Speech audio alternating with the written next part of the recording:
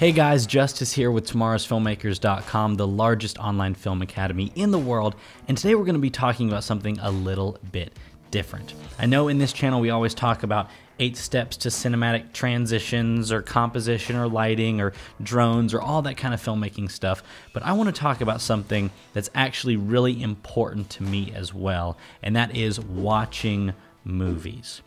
If you're going to be good at filmmaking, you need to be watching films. I have never met a professional filmmaker who doesn't watch films and movies all the time. Even if he doesn't want to make feature films or make short films, you need to be watching films constantly. I've never met a famous musician who doesn't listen to the best artists. I've never met someone who wanted to be a famous guitar player that didn't listen to Jimi Hendrix. If you want to be the best in your craft, you learn from those that are already there. And the way to do that is to watch films, watch miniseries, watch documentaries, watch Netflix. I mean, binge watching something has never actually been a job until now. So the reason I'm bringing all this up is because I thought to myself, what a better time to talk about my home theater setup, or more specifically, my home theater chairs, which is the Valencia Tuscany home theater chairs. And like I say in all of our videos, if you'd like to learn more about any subject in the filmmaking world, you can check out our full academy at tomorrowsfilmmakers.com. We have over 1,000 training videos and over 100 hours of content on every aspect of filmmaking. With over 15,000 students in over 50 countries, our award-winning film course is your one-stop to learn all the skills that you need to succeed. Right now, we're running an insane deal of only $97. A lifetime membership to our award-winning $800 film course is only $97. If you'd like to learn more, click the link in the description below and head on over to tomorrowsfilmmakers.com to learn more. Now, first off, do I claim to be a professional with home theater setup and know everything about them? No.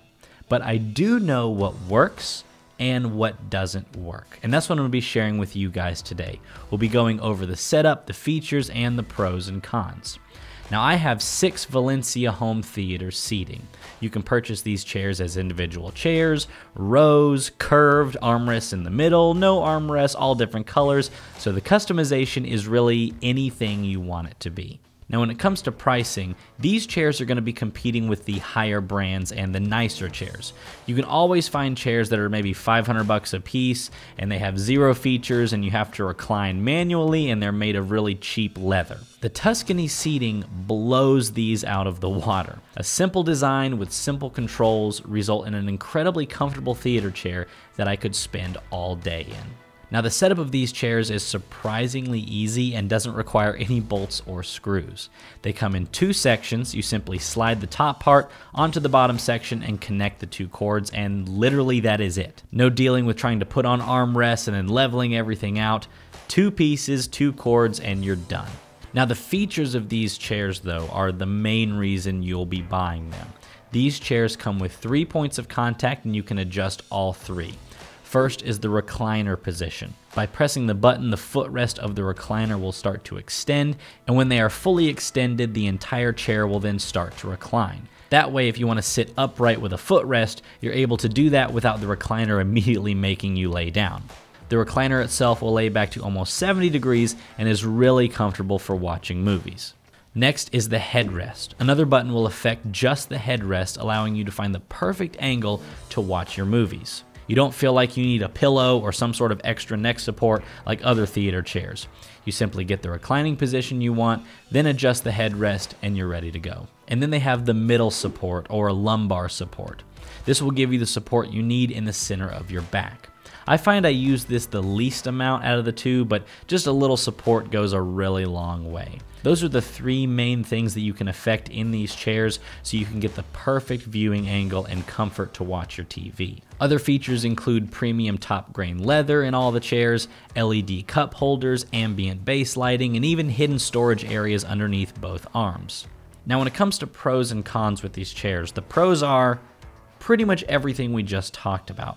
They're well-made, premium leather, fully customizable, comfy design, motorized recliners, easy setup. I mean, you couldn't ask for a better theater chair.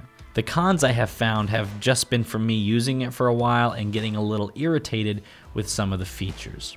Number one is the button location, and the quality of the buttons is severely lacking. In the more expensive chairs that they have, you can upgrade the buttons to be on the cup holder or picture buttons for reclining and coming back up. But in the base model, which is what I have, it's literally a black button next to your knee. I mean, you won't be using the buttons all the time because you set them once and then watch your movie, but the buttons feel really cheap and not the greatest quality. So the buttons and the location are not my favorite. Number two is the size. And the size of these chairs is perfect for anyone under maybe 6'2", 6'1", and if you're taller than that, you might not be quite as comfortable. Me, unfortunately, being only 5'8", love the feeling of these chairs, but if you're really tall, you might run into some issues, so that's just something to be aware of. And finally, number three might be kind of petty, but it really annoys me. Now, there are these trays that come with the chairs that allow you to put a small tray on the armrest. It's a tray with a metal rod that sticks into the armrest. They have these options on either side, and there are no covers or anything that come with the chair.